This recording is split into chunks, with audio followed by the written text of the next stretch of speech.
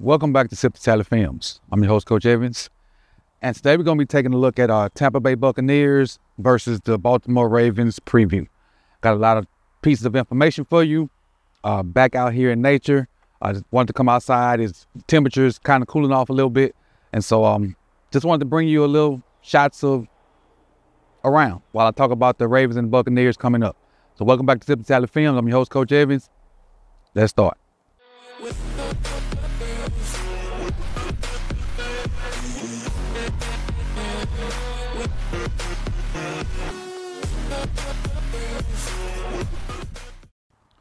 All right, guys, again, welcome back outside at the lake. I wanted to bring you a bunch of tidbits about the Ravens versus the Buccaneers, which is coming up Monday night at 8:15 Eastern time. So let's kind of get on into it. Starting off with the Tampa Bay Buccaneers are ranked 9th in total offense with 367.2 yards per game. They're 11th in passing yards with 230.3 yards per game. 9th in total offense, 11th in passing yards, rushing yards. They got 3 guys that have really been running it pretty good. They're 8th in rushing yards per game with 136. Pretty balanced offense. I saw a stat where the 3 most points scored in the NFL this season were, in no particular order, I don't remember the order, but I know the top 3. They were the Commanders, who we beat last week, the Buccaneers, who we play this week, and us, the Baltimore Ravens. So this game could be very interesting offensively. Could be very interesting and very exciting. But normally when games are billed to be like shootouts, they don't turn out that way, normally. But we'll see what happens going forward. Let's keep rolling.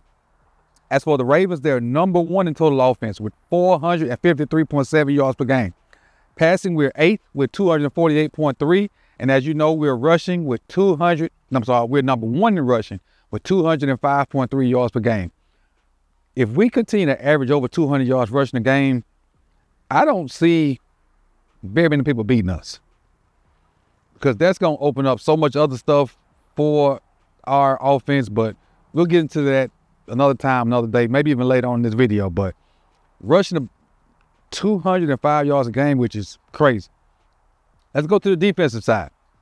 Defensively, the Tampa Bay Buccaneers are ranked 26th, giving up 365.7 yards per game. They give up the 29th most passing yards at 252 yards per game and the 13th most rushing yards at 113.3 yards per game. Again, they're not the greatest defensively. We need to take advantage of that. Like, seriously. I talked about it yesterday on the weekend review. Dean may be out for them. If he is, take advantage of that on the outside. If he is. But again, we don't play till Monday, so I think the final injury report will come out today, which is Saturday morning.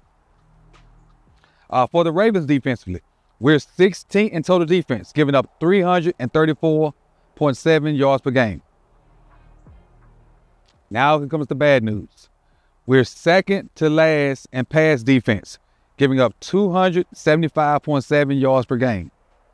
But to circumvent that, we're number 1 in rushing defense, only giving up 59 yards per game. Now, when I was typing this up, I was thinking, let me change that thought. Do people get passing yards on us because that's all they can do is pass? Or are we really that bad in the secondary? Because we shut down the run and we discourage people from running early and often. They just say F it and throw the ball. So is our secondary that bad? Or is it the fact that people can't run on us, so they just say, forget it, we're going to throw the ball most of the time? That's something to think about. Just ponder that for a minute. Again, 31st in pass defense, 1st in rushing defense. That normally don't happen. But trying to put a positive spin on it, I'm thinking because people can't run on us, they be like, forget this. We're just going to chunk the ball around. And that's where they get their yards at. Let's talk about some individual players for the time being and some individual stats. Baker Mayfield has thrown for the 8th most yards this season with 1,489. Lamar Jackson is just above him in 7th place in NFL with 1,529. Baker leads the league in touchdown throws with 15, while Lamar is 6th with 10. Baker has 5 interceptions, which is 8th in the NFL, while Lamar only has 2. So Baker has 15 touchdowns, 8 interceptions. Lamar has 10 touchdowns, 2 interceptions. Touchdown interception ratio, do your math. Baker is 4th in NFL completion percentage with 70.9, while Lamar is 13th with 67%. So that's 2 guys that don't miss a lot of throws.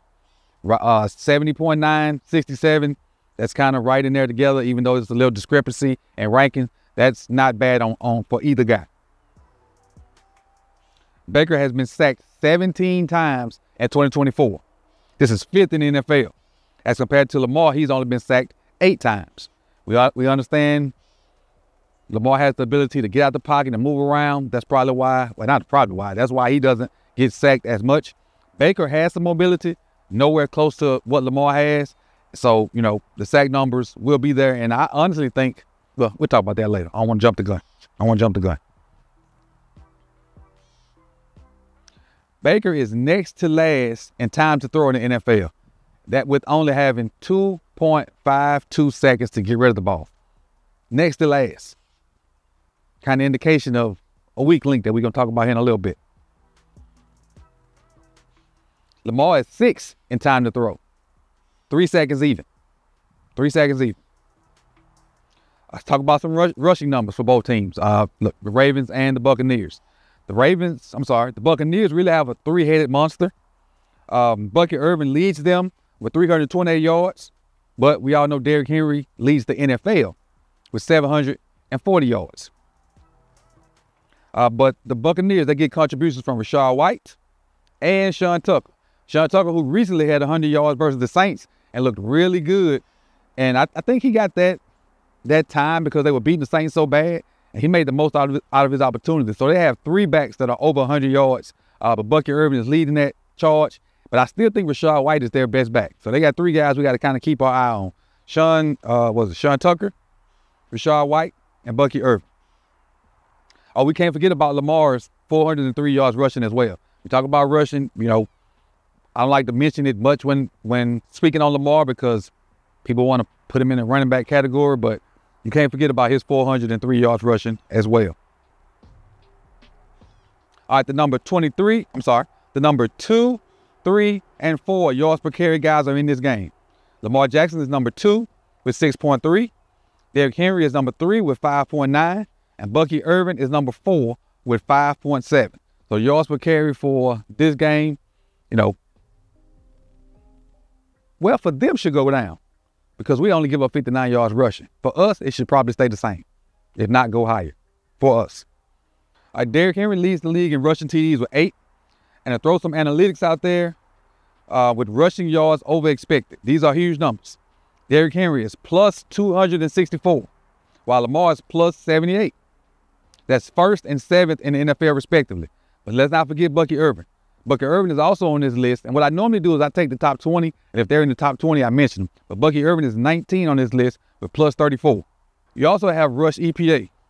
Derrick Henry is 2nd on this list with 19.9. Lamar Jackson is 16th with a positive 2.5. And Bucky Irvin is 20th with positive 0.4. Derrick Henry also leads the league in yards after contact.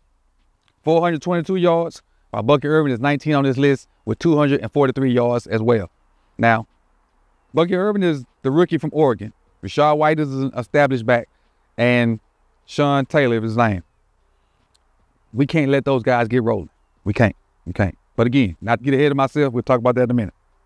Lamar Jackson and Derrick Henry, respectively, are number 2 and 3 with most rushing attempts over 10+ yards. Lamar has 15, Derrick Henry has 14, and explosive runs. That's what we need. That's what makes our offense go. That's really an indication of how the offensive line is starting to get their stuff together. And Lamar gonna get his explosive runs because they may come from in the form of scrambles and stuff like that too. But for Derrick Henry to be up there too, a lot of times when Derrick Henry have big runs, he's not even touched till he gets to the secondary. Well, the second level rather. And so that's a good, a testament to the O-line and them getting their stuff together. Receiving wise, and this is where I think the Buccaneers have an advantage over the Baltimore Ravens. Now, I know there's a graph out there that says, You know, our receivers are a lot better. I think it had us like the 4th best receiver combination with Zay and Lamar. But Tampa Bay got two guys. We should have 2 guys, but Tampa Bay got 2 guys. Chris Godwin and Mike Evans. Receiving wise, Chris Godwin is 3rd in the NFL with 511 yards and 5 touchdowns. Zay is 11th with 401 and 1 touchdown. Chris Godwin is great and all that, and is really good, really fast, really good route runner. Is a guy. Because of Mike is the deal. Mike and Chris are tied in the NFL with 5 touchdown catches apiece. Both. They lead the league. The Buccaneers receivers lead the league in touchdown catches at 5. Closest Raven is Isaiah Likely. And again, I normally take top 20, but Likely is 21st with 3. Chris Godwin is number 1 in the NFL in yak. Yards after catch. Rashad White is 16 on that list with 192 yards. Godwin has 335. For us, Zay Flowers is on this list as well with 208 yards. And Justice Hill is on here too with 184. So we got 4 guys in this game that can really do stuff once they get the ball in their hand, whether it's in the short game, mid-range, or out of the backfield. You got 2 guys out the backfield that can catch the ball and make some stuff happen. All right, looking at PFF grades for the Buccaneers. They're 8th overall, 5th in offense, 14th in defense, and 23rd in special teams. That's according to PFF. Again, you take that how you want to take it. As far as the Ravens, they're 2nd in offense, 2nd overall, 1st in offense, 6th in defense, and 24th in special teams. I think that defense probably should be a little lower, but it depends on the grades. It is what it is. Now, when you look at the matchup, on paper, so we're looking at the Ravens offense, and I'll put it on the screen, the Ravens offense versus the Buccaneers defense. Just looking at it on paper, the advantage we have, I think at the tackle position, up front, I think we have advantage with Stanley and Rosengarten versus Tryon Sharinka and Yaya Digby, however you say it. Now, they have the advantage on the interior, in my opinion. Vita Vea is what you would call a certified, like Cam was barking on First Take the other day. That's what Vita Vea is, a certified dog. And if 100% healthy, they're going to have problems in the middle. If he's 100% healthy, Linderbaum, Falele, McCarry, they got a dog to deal with this week. They got a dog to deal with. But I'll talk about ways to neutralize Vita Vea here at the end. Outside, now, their top corner, I think, is hurt. But they do have some decent guys out there. McCullum, rookies, 89 grade. Smith, no, McCullum's not the rookie. Smith's the rookie and is playing very well. But they also got McCullum. But if they don't have their top guy, I think Zay and or Bate could eat on them. I really do. Bate came off probably his best game of the season with like 70-ish yards, maybe 66, something like that. And we know Flowers had his career day with 132 last week. So we can win on the outside. But I think the real advantage for us is at the tackle position. And we're kind of even outside, but giving that ball to 22 and let 22 and 8 do their thing in the run game, which will open up other stuff. But again, we'll get to that on the other side. Now let's flip sides. Defensively, the huge advantage up front. You look at those, Tristan Wirfs, can't take nothing away from Tristan Wirfs. He's all pro. He do his damn thing. So whoever's on that side, probably for us, is going to be neutralized. But them other 4, we can whoop that you know what. You got Graham Barton, the rookie, at center. So you're looking at Graham Barton versus Travis Jones or Matabike. We should win that all game long. Also, Cody Munch versus Matabike or Travis Jones. We should win that all game long. So we should really extend that time to throw for Baker and make it even less this week. We just got to get after him and win the 1v1s in the trenches. Whoever gets the 1v1 in the middle, you got to win, whether it's Matabike or Travis Jones. Now, we all know it looks different when the subs come in, but it is what it is. They have the advantage outside. Mike Evans, Godwin versus our corners. Now, I don't think I'm not saying that we can't contain them with scheme and timely plays, but if you're just thinking one-on-one, they got the advantage outside, and I'll leave it at that. All right, got some tidbits from each team real quick, and we'll run through those real quick for the Buccaneers. And I'll put them on the screen so you can see them. The Buccaneers' interior offensive linemen combined for allow 41 total pressures on 306 pass block snaps over the first 3 weeks of the season. The highest rate in the NFL, 13.4. Not good. Guys in the middle got to win. Guys in the middle have to win. That's the indication of it right there. The next one, Tristan Wirfs, has totaled 3 games this season with at least 20 pass block snaps at left tackle and 0 pressures allowed, the most versus any lineman. Again, like I said a minute ago, Tristan Wirfs does his thing. He's a dog. Them other 4 kick their butt.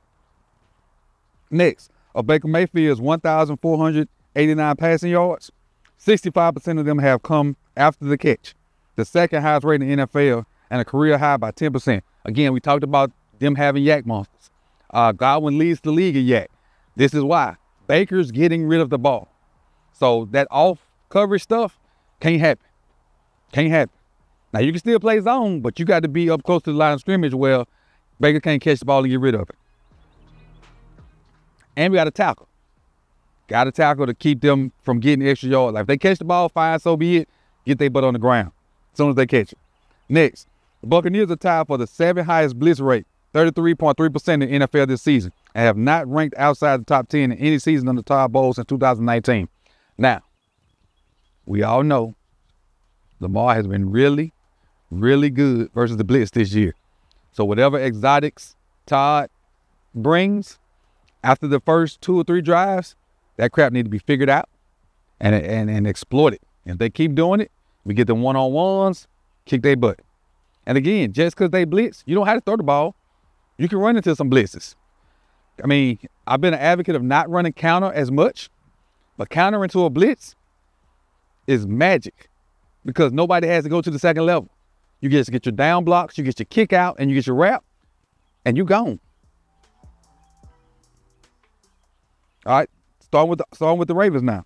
Little tidbits. Brandon Stevens has allowed less than a yard of separation on 50% of his targets as the nearest defender this season. Tied for the highest rate this season among cornerbacks. And again, me and Chris talked about this Wednesday. Brandon Stevens is always in position. He just don't make plays on the ball. And I think it's at this point, and me and Chris both agreed on this, he's not really trying to turn back and find the ball. He's just trying to break the pass up.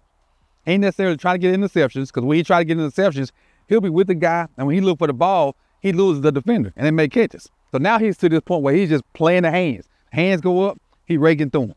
Hands go down, he raking through them. Use the sideline to push you out of bounds. So Godwin is really, basically, not Godwin, Brandon Stevens in my eyes is really just saying, forget the interceptions. I'm just going to get these passes defended. Because he's really been in the hip of almost every receiver we've played this year. Now, if they make a spectacular catch, so be it. Can't do nothing about that. The next one. The Ravens are the only team in the NFL to not have allowed an explosive run play, 10-plus yards on rushes between the tackles this season. Because we tough up the middle. Travis Jones, Matt BK, Broderick Washington, Michael Pierce, Irvin. Stop running the ball up the middle because it ain't going to happen. You get nothing, as they say. Next one, another one, Nnamdi Madubuike versus Cody Munch. After generating 3 pass rushes through the first 2 weeks of the season, Nnamdi Madubuike has generated 17 pressures over the past 4 weeks, second among DTs. So, this is my theory. Beginning of the season, people were double teaming Madubuike because he had that great last season. Travis Jones was kicking butt. Now they're realizing how much of an issue Travis Jones is, and they're starting to double team him some, and now Madubuike is starting to win his one-on-ones and starting to kick butt. So you see how they play off each other?